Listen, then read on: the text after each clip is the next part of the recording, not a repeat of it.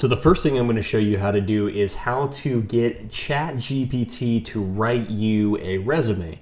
So what we're going to do is we're going to engage with the chat to have it write a resume for us based off some information that we give it.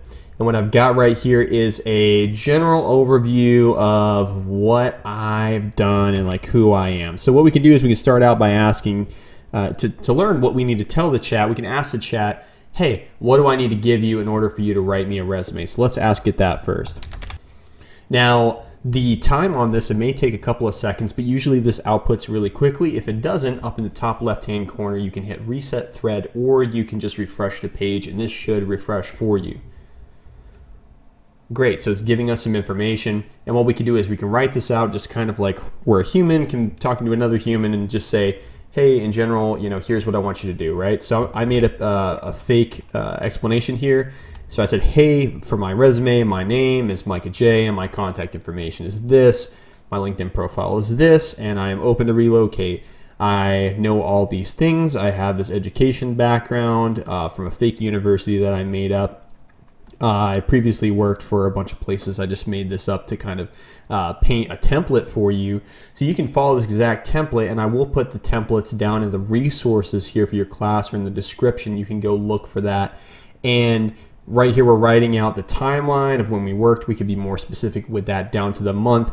And then down the line, you know, with all this information, we just go put that in there. And then it's going to spit everything out, right? So it's providing this, is building this for us now. It's got a nice format there with a name. It's outputting this kind of as in a code format. But when we copy this over, it's this copy code, but it's not necessarily code. But yeah, it's writing this out. It's giving us a format for our skills. It's nice and clean and professional, you know, top to bottom, you know, skills, experience, right? It's breaking out all of the positions one by one. It's got a little summary there, you know, for it and everything. So this is a really good, effective way to get a resume generated. And all we did was we just told the chat, hey, here's kind of who I am, and here's what I've done, and here's sort of my education background.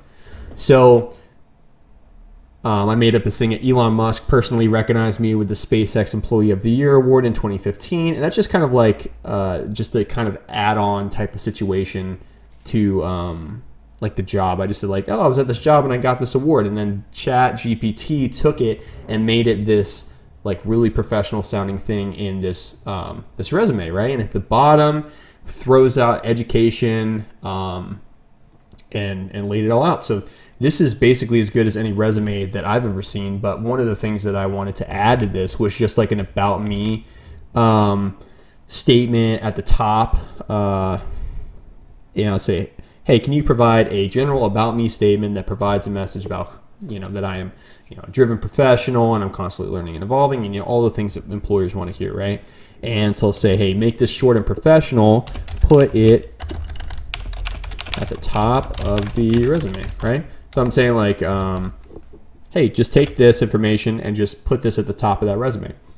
So it's going to go in and it's going to consider what I've asked it to do here. And we're looking at a load time right now that might be running up against where ChatGPT at this current time when I'm using it is actually not super responsive yet. It's under a lot of load. These are, you know, the early days of its use. And, you know, so if you see the load time going for a little bit longer than you think, it might be time to refresh. Usually it'll give you an error message, but here we go. Cool, so I've got like an about me statement for the resume. It just spit that out. And I could even tell it something like, hey, can you make this sound smarter or more interesting? Some, you know, a very broad statement, just like what I would communicate to a human. So I'll say like, can you make me sound more interesting and use fancier words? Okay, then it's going to come back with whatever version it thinks, right? So I'll also just give it a thumbs up, and I'll just say that was awesome, right? All right, cool. Now it's going above and beyond to give me an updated version of my resume with the About Me section in there, and it's updating the words, right? So it's got the summary for people to read that's combining my skills with the About Me statement. And wow, it says a lifelong learner with a passion for applying data-driven insights to solve complex problems and drive innovation. Wow. Like when I said fancier words, it's exactly what I meant. And this just natively knows that. So we're getting some refinement here. This is all kind of auto-generated fake information about the role that I'll have to go tweak and make it tailored to, you know, the real things that I actually did at that job. I would not encourage you to copy and paste what the AI generated, because of course if you didn't really do it, then you're basically lying. But what you can do is you can give it a statement and say, hey, for principal data scientist at Acme Inc., can you specify that I worked on this project and it really helped this department? And then you put that in there, and you know, you should start to get, you know, a return back where it will modify this resume continually in this same chat interface where it's providing this information out. So overall, that is how we can write a resume out in ChatGPT. That's how that works. And I hope that this was helpful. I will see you in the next video.